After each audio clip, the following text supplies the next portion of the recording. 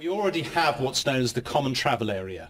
That predates our membership of the European Union, predates Ireland's membership of the European Union.